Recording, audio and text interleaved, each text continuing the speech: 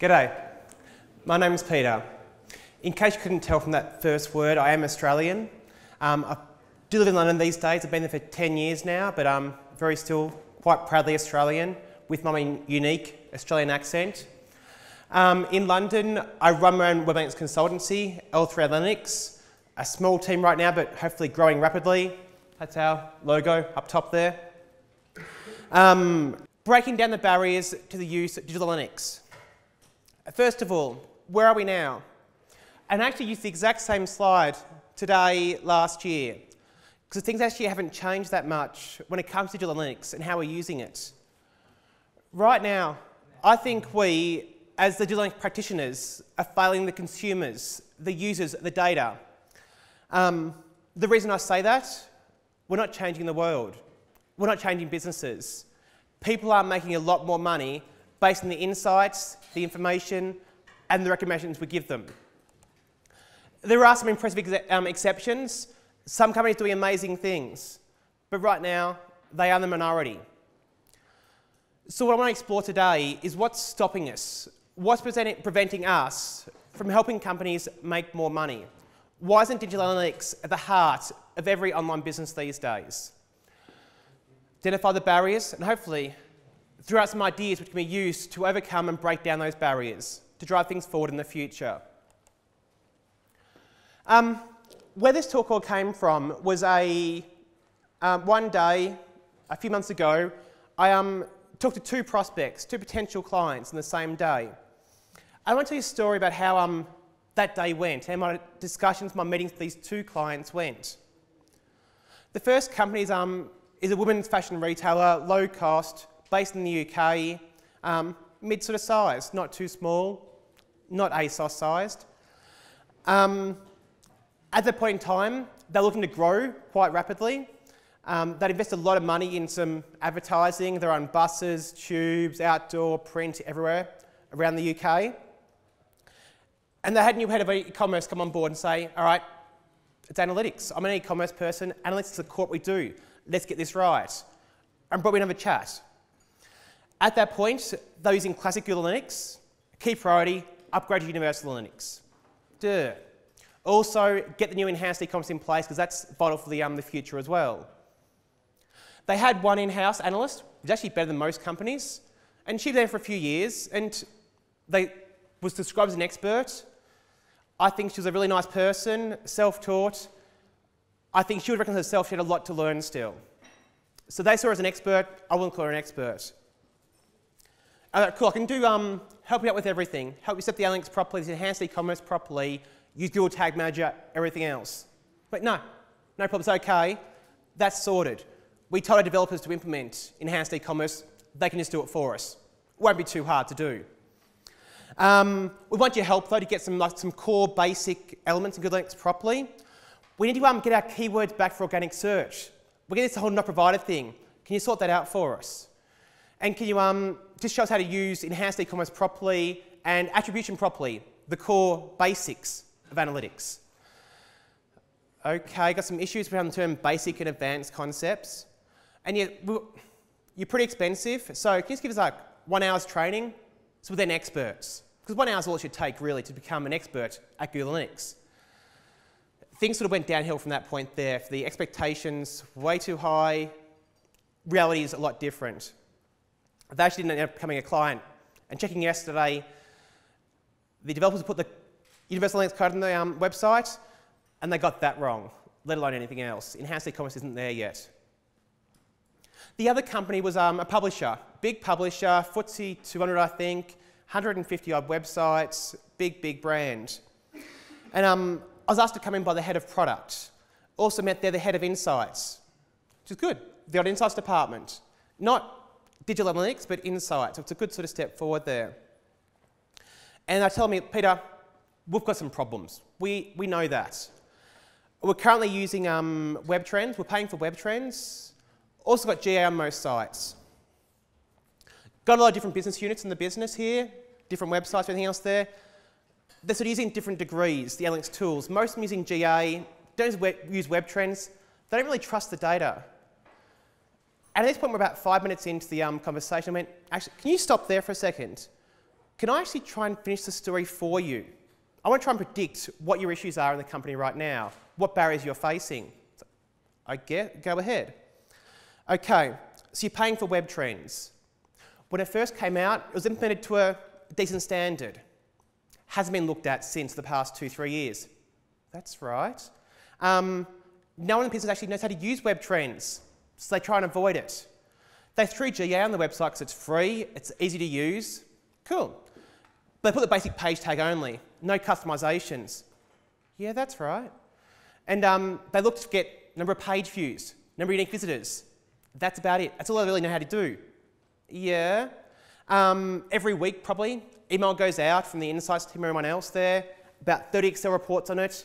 Everyone religiously gets this big email and presses the delete button without looking at a single thing. Yeah, that's about right as well. There's no confidence in the data. No one knows what's going on. It's all a big mess, basically. It needs to be sorted out because everyone's really enthusiastic. They want to use analytics. It's a good thing. Yeah, that's great. And at the very top, no one really wants to invest in it. There's actually no money, no budget. Yeah, that's pretty much right as well.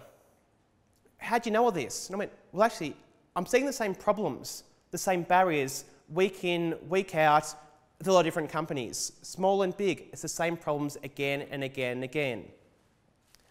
And I was thinking about going, wait a second, if I'm seeing the same problems again and again, why can't we just find similar solutions and fix that? These barriers, once they've been recognised, we should better break them down. So I mean, the barriers talking about there, common things, poor setup analytics tools, being tracked incorrectly, or just the basic page tag only, no customisation, nothing smart about it. A big lack of analytics experience. So many massive companies, pure play online companies, with 0 to 1 web analyst in-house is a common story. They'll employ 20 HR people, 50 accounts payable, but 0 web analysts actually trying to understand how their business works, which is madness. Minimal to no investment. It's free GA, why pay for a tool? Yeah, we get 1 million sessions a week. Yes, our business depends on analytics, but why pay for a tool to understand that? Poor perception. It's so easy. I had training companies say to me, Peter, how long would it take to train up someone from who's experienced with Linux, they're not brand new to it, but done a little bit with it, to becoming intermediate level?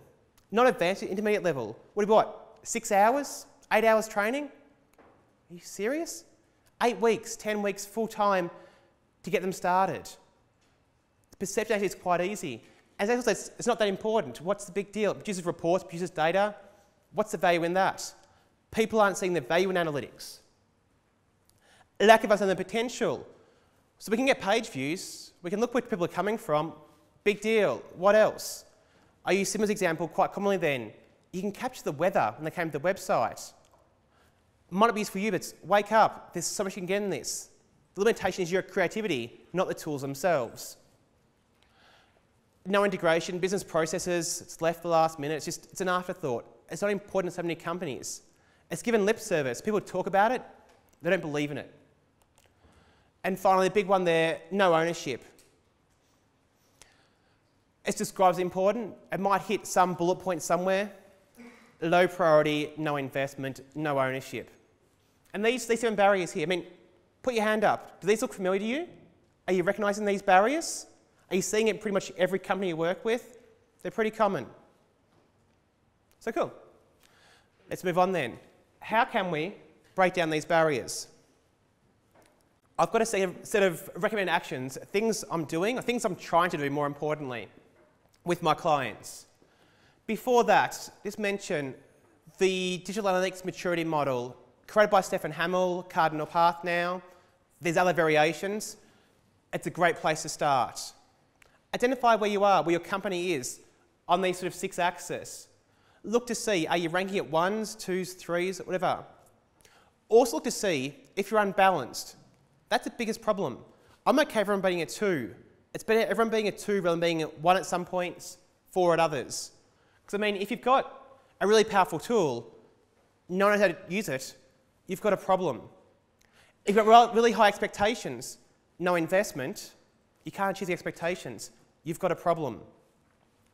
If you've got a great tool, great people, everything else, but no ownership as the lowest priority, again, you've got some serious problems there. This is a great tool to identify these problems, to highlight them in a way which management can understand, because it's really simple. But into the actions. First of all, everything I do, focus on the basics first. Get the basics right. And I see there's being 3 key barriers to be able to use an analytics tool. Forget the processes and everything else, just that first part. Does the analytics tool itself have any value in it? First thing, know what you need to know. Understand, define in advance your business questions. What information do you need to answer your business questions, to take actions, to drive your business performance forward? Forget the tool. Plan things out first. Define your questions first. From that, you've said, here's the information I need. Make sure that information is recorded within the analytics tool. I don't care which tool. Google Analytics, Adobe Analytics, Web Trends even, Core Metrics, Hit Counter. Is that information being recorded in the tool? Invest the resources, in-house, hire a consultant, whatever it takes. Get that information in there. Because what you've said you need to know to improve business performance. And finally, be able to access the information. There's no point having that powerful tool there with all this incredibly useful information in it if you can't get your hands on it. Make sure people can access this information. It's training, it's reporting, it's being able to get their hands on the information as they need it, take actions on it. To take the actions to improve business performance. So 1, get the basics right. Next point, tap into the agile movement. This high idea of continuous, and for that, what I'm trying to say here is continuous enhancement of the tracking. I've had before, I worked with a client one time, went through the first part, defined the questions, wrote up what I think was a pretty good implementation plan, set of instructions, developers, here's the work you need to do. It was a pretty sort of way to do it. I went, cool, that's about 10, 12 days work. Okay guys, go ahead and do it. You said analytics is important. And that plan sat there on the shelf, gathering dust for the next couple of years until I gave up trying to connect them. Wasn't used at all. And if instead, if actually gone for continuous enhancement of tracking, if in every sprint, holding a sprint every 2 weeks, they'd done one action, 1 day of work. 2 weeks in, got a little further forward. 6 weeks in, the core 3 things would have been in place. By the end of like, sort of half a year, it actually would have been all implemented. Not with one big chunk of work, which is too hard to do, too much time out of the developer's time. Doing it step by step by step, the work would have been done. And in the meantime, you could have actually taken actions based on that most important piece of information, second most important piece of information, and so on. So avoid this whole big barrier of implementation, continuous enhancement. And it's like lean analytics. Who haven't heard of this book at all? People, look it up, buy the book, it's very much worth reading, a great read. And one thing about there is the one metric that matters. It's not quite web analytics, different approach, but they're saying pick one metric in business at any one time. Focus all your energy on that one metric. Move the needle, improve the performance of that one metric. And when you're done, next metric, and so on. Rather than trying to do everything at one time, pick one at a time, work on that. Same thing here. Rather than trying to implement everything in one go, pick one area, focus on that, improve it, then move to the next one. So continuous enhanced tracking, overcome some barriers. Next, training throughout the organisation. This means people get the information, their hands on the data. They can change the perception of the analytics. You can show them what's possible with it. Start with the basics. I mean, the Google Analytics videos on the basic problems around real life experiences. Again, if you haven't seen those, look them up. They're really funny. It's a good way of showing people how bad their websites currently are. And the point of analytics is they're trying to highlight these issues. Tell them the basics. Hits, how ES track success. Don't use the word hits. Unique visitors equals users is actually unique visitors. Unique browsers. It is not people. It's an inflated number. Understand that concept. Campaign tracking is really easy. Attribution is really, really fucking hard, if possible at all. And I'll get that one at the bar later on. You can track anything at all. The weather is something you can track. Anything is possible. Teach people what analytics means, what the value is in it, what can be done with it. Change the perception and show them how to get their hands on the information. We can change the way they work. So training is a critical part. People have to understand and know how to use analytics. But going with that, I'm a big fan of, like someone mentioned it yesterday, the whole idea of proof of concept, a pilot project. Start small. I was in eMetrics Chicago last year, chatting at a round table there, and one girl sort of said, 8 business units, trying to help them all out, getting nowhere at all. Forget that then. Pick one of them. Dedicate all your time to one business unit only, or even 1/10 business unit. Focus on them. Start small. I was with my clients, I start small, choose one website out of 150. Because the thing is, when you first start out, there's one thing you're sure to do. That's make mistakes. Unfortunately, it happens. Keep the mistakes small initially. Start small, small mistakes, or big mistakes, but less of an impact. It's not going to break things. So start small, make mistakes, learn from it, develop your own best practice, and then roll it out. If you go too big at the start, people will lose that confidence. They won't trust the data. They won't want to use it. You try to do too much at once. Always start small, break down the barriers. And from that, leading into the idea of internal champions, case studies. Because as I was told last night, us analysts are a bit shy people. We sort of stay in our chamber in a corner. We don't go around yelling at everyone how good we are and how we've changed the world, changed the business. We don't sell ourselves very well. So if we're not going to sell ourselves, someone else has to. So we've done that proof of concept. You've changed the life of one team in the business because suddenly these are the analytics and it's making a difference and they're making great money. So rather than you selling yourself, they'll sell it for you. And when they're jet off on a holiday somewhere, they're like, well, how can you afford this holiday? I go, I got a big bonus because I use analytics. And that guy there, that analyst, they're brilliant. They do amazing things. Because I found like when you're trying to educate people to analytics, start getting them using it, you force them, here's training, here's a tool, here's processes, templates, everything. That's great.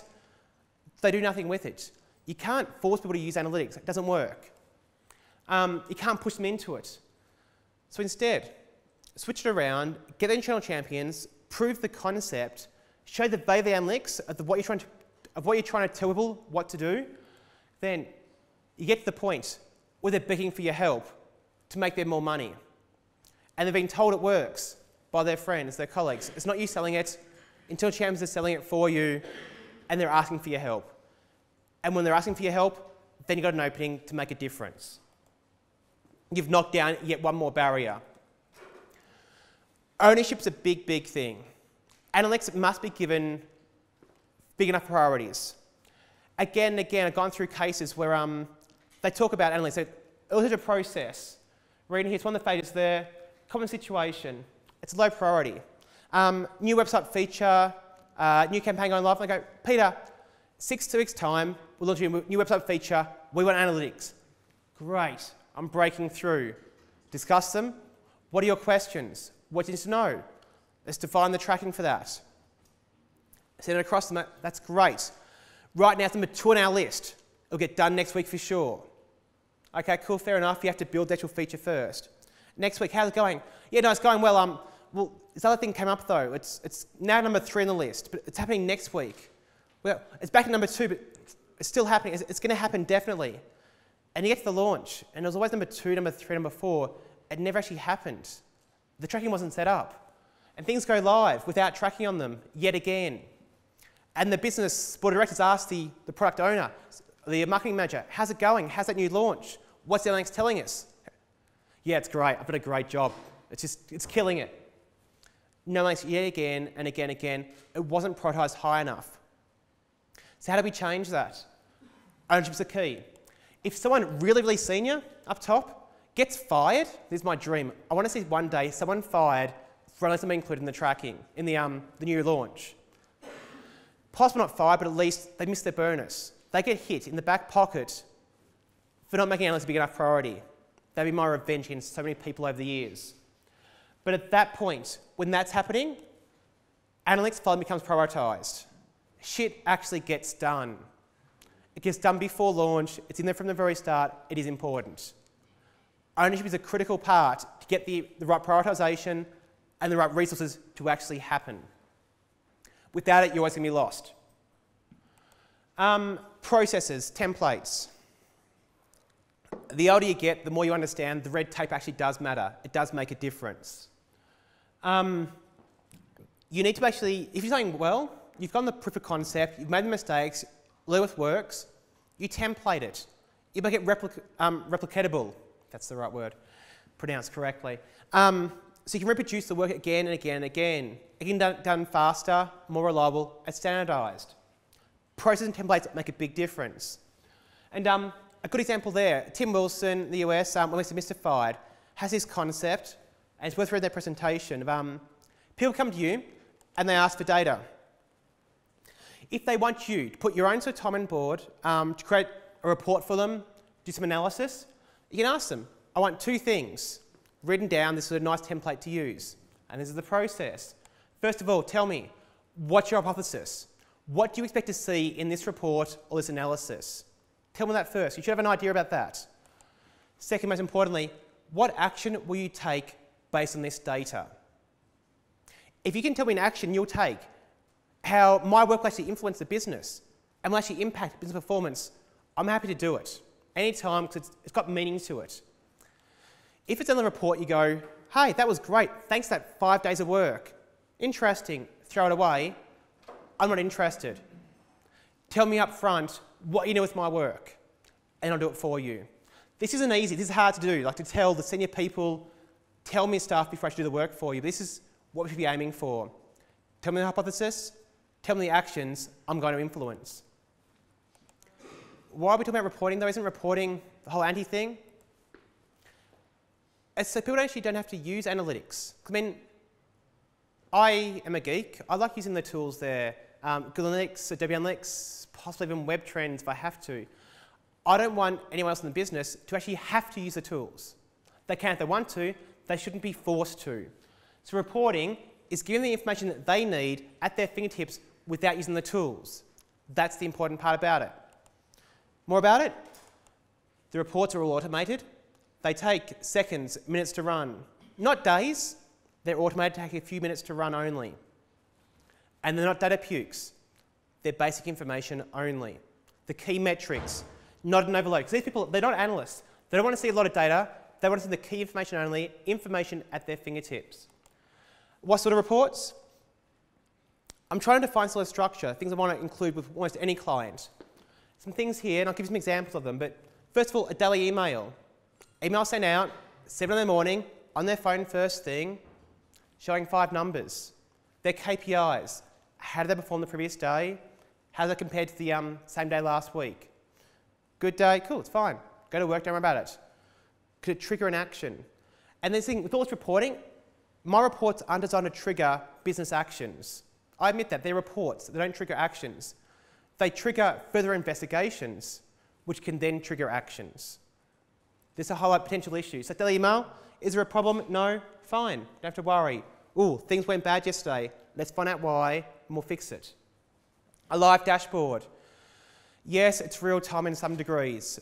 Most important though, it's on the big screen, in front of everyone, visible to everyone. They're seeing analytics every day. They're seeing numbers, they're seeing metrics. Starts them thinking. And it's out there in the open, it's not hidden away anywhere. Part of it for me, my live dashboard, which you may see later on this golden punch card thing when I win that over Simo. Live dashboard, one side of it, yeah, real time. What's happening right here, right now. Other half though, what's happening today to date? Because I don't care about right now so much. How are we tracking today? Are we ahead or behind the curve? What are the total numbers? What are the top products, the top articles? Because that's useful, because I mean, it's not real time, but I can react in half an hour afterwards and possibly try and improve things. Article's gone viral. Great, let's push it out further, let's promote it more. This product's selling a lot for some reason. Oh shit, we changed the price incorrectly, it's too cheap, let's fix that straight away. You're not reacting in real time, you're reacting fast, and that's useful. Daily tactical reports, things that people can action every day. I'll give you examples later on.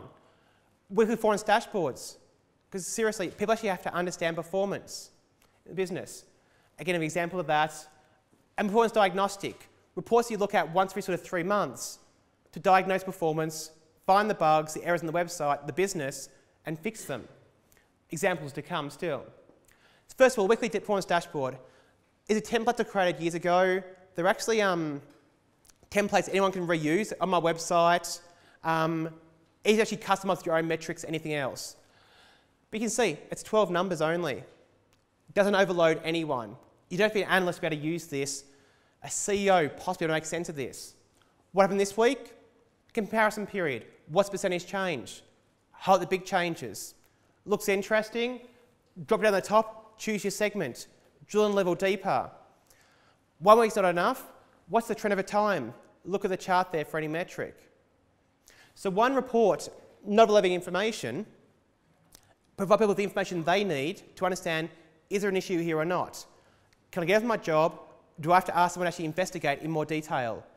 It doesn't trigger business actions, it triggers further investigation, further analysis. I talked about a hierarchy of dashboards, and here's what that means. Yes, you may have a dozen dashboards, or even 30 dashboards. That's okay. They don't go out in one email to absolutely everyone. Everyone gets the 2-3 dashboards relevant to them. Board of Directors gets the executive summary. All they care about, how much money we make last week. Level down, head of e-commerce gets the e-commerce summary and maybe the performance summary overall for the whole business, so they can see how marketing's going as well. They don't look at the merchandise report, not relevant to them. How individual products are going, they're the head of e-commerce. They get the dashboard relevant to them. The social media executive, they just get their report, information they need that they can act upon. That's what's relevant to them. So this sort of hierarchy here, yes, you create a lot of reports, but everyone only sees 2-3 reports, relevant, useful information. Diagnostic reports. This report you look at every sort of few months, not every day. And yeah, they're bigger data tables, but they're not in the analytics tool. They're outside of that, and they're designed to be used to answer one question, or 1 or 2 questions. This one here, the rows, different entry points to the website. The columns, different traffic sources. Intersections of the matrix there. How many entries from each traffic source and entry point combination. What's the bounce rate or the conversion rate? Looking for things that look a bit weird, basically. Why is it we get so much traffic through the product pages from organic search but not paid search? Are we missing a trick there? Can we actually change our paid search strategy? Why is the bounce rate so high for people coming through from social media to the home page compared to direct entry? Doesn't make sense. Similar type thing, business performance diagnostic. Your business metrics are your rows, your columns, all traffic, new returning, customer versus prospect, local versus international people, by browser, by device type, by entry point, by traffic source, all different segments. It's one big, slight data to puke, but it's once every 3 months. By looking at this, create your own internal benchmarks. What should the checkout completion rate be? Well, it should be about sort of 65% looking at this. Then why is it worse in Firefox on desktop devices? What's wrong there? Why is it harder for people to check out the process? Identify the areas. It should actually give you, basically, this once every 3 months.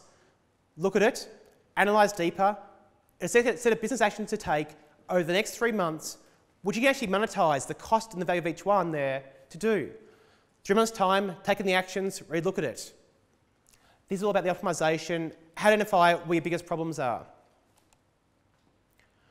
After tactical reports, focusing on the business actions. Because every day, people are taking actions. They have to. If analytics exists or doesn't exist, they're still taking actions, making decisions. Let's make the decisions smarter. Give them the information they need. Merchandise report. I mentioned this from me before. It shows you top products, how much they're viewed, added to basket, is that success rate, how much they're sold. I mean, A product, B product, they're the money makers, the big products. You already know about them, so that's fine. But C, that one there, 6.3% add to basket rate, and usually it's about 20% based on the internal benchmarks. Something's wrong there. It could be the product image, the product copy, reviews, availability, or price. Pretty sure one of those 5 things. Selling with the merchandiser in their day-to-day job can look at and fix. And the problem they can fix, that revenue triples. They make extra $1-2 grand a day or week, whatever this is. Great. If they make 5 or 6 decisions every day, this adds up. You're not going to change your conversion rate, but you can make a difference in business performance. And similar, D, checkout completion rate, really low. It shouldn't be. Look at the internal benchmarks. E, flip that one around. 47.3% add to basket rate. It's amazing. It's in a sweet spot, not based on what I like, what products I like, based on the data we know it works. So that product there, get on the homepage, get it on Facebook, get in your newsletter, get it everywhere you can.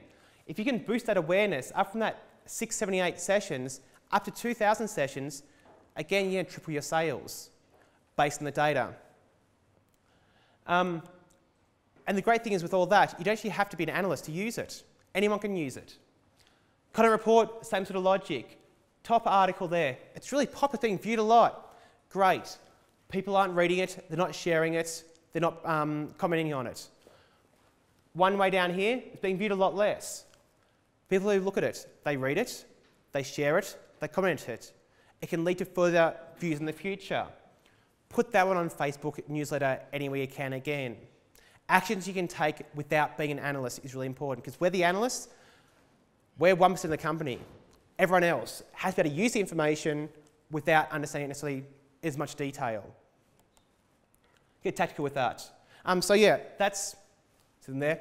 The 8 sort of things. And I mean, which action should you match up to which barriers? How do you do this? What should be focused on yourself? Which are the problems you've got? Which action should you take? Ellie, I mean, you got one-to-one, one relationships. This is many-to-many. There isn't like a one problem solution like that. You have to work on all these actions, all through it, to try and fix all the problems. These are things we all should be doing. Overcome all these barriers. To start improving the value that Digital Analytics drives, to improve business performance. So final slides. Just some themes behind my recommendations there. The actions I suggest you all take. Analytics must impact business performance. Pretty simple, really. We're not here to create reports, to look at data, anything else. We're here to impact the bottom line. If they're paying for our work, our tools, anything else there, we have to provide money back to them. If analytics is impacting business performance, you may as well get rid of it. You must strive at all times for analytics to drive immediate value. It's really important. Because the thing is, if you're waiting 6 months, I say to people, it's great. We'll do analytics properly here. I'll set it up for you, come back in 6 months, and I'll start showing you some data. It's kind of useless. For it to be trusted, for it to become part of the processes, for it to become important to the business, have to drive immediate value. Look for those quick wins, things you show people they didn't know beforehand. The consumers, they must be excited about the data. You can't force it onto them. They must want the information. They must see the value in it. They must see how they can make more money from using analytics. That's when it starts adding value when they actually start using it for the first time. My clients did this a year and a half ago. It was my topic last year. See this, do that. So the consumers of data, not the analysts, the people making decisions, taking actions day in, day out. I want to get them to the stage where it's see this, do that. Like that merchandise report, like that content report, the diagnostic, the tactical ones. They can see a report, they can see when something's going wrong, and take actions. They don't have to be an analyst, they don't have to understand the data behind it, they have to be able to take actions based on it. See this, take this action. Link to the second one there, minimise that initial setup phase. It shouldn't be 6 months to set up analytics. What can get done next week, in 2 weeks? Much as I hate the idea of GTM and page scraping, it's the place to start possibly. Start providing useful information. Start small, but build from there. But try to make that initial setup phase, it shouldn't be 6 months, it should be a few weeks. Focus one business action at a time. Don't try to do everything at once. It's just not possible. Take the small steps. Focus on one area, improve that performance. Next one, next one, next one, next one. You're not going to try and change the world in one go. Take the small evolutionary steps. And if you get all those sort of parts right, take the actions, break down the barriers, try and improve these sort of areas. Then finally, the fun part of being an analyst can start to flow. You can start making recommendations to business, start telling the CEO how to run their business, and you start getting paid a lot more yourselves. Thank you.